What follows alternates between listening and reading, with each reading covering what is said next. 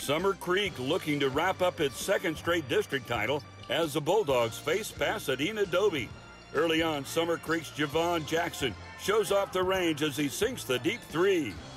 Dobie's Jalen Lendsey responds as he grabs the rebound and takes off the other way. He goes coast to coast for the fast break layup.